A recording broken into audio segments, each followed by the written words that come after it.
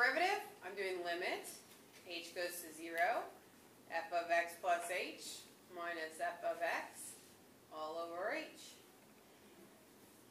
So I have limit. H goes to 0. X plus h cubed plus 5. There's my f of x plus h minus f of x all over h.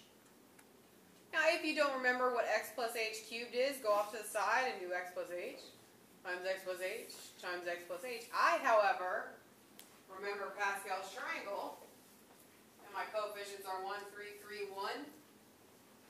So I can go straight to it.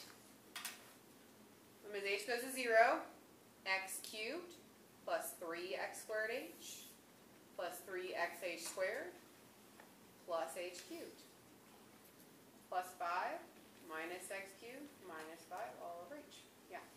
Is that like an accepted jump in your steps? If you know Pascal's triangle, absolutely.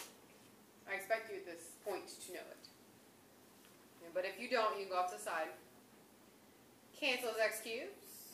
Cancel those 5s. Now what? Pull out an h.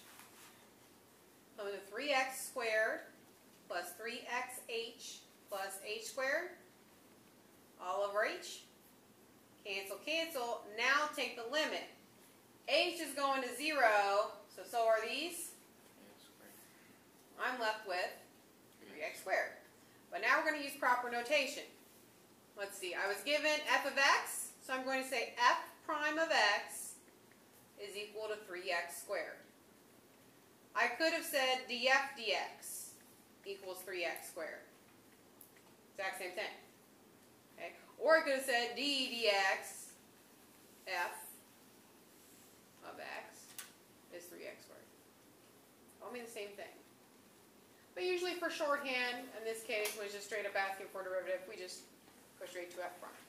But the key thing is, that's a function. That's a parabola, correct?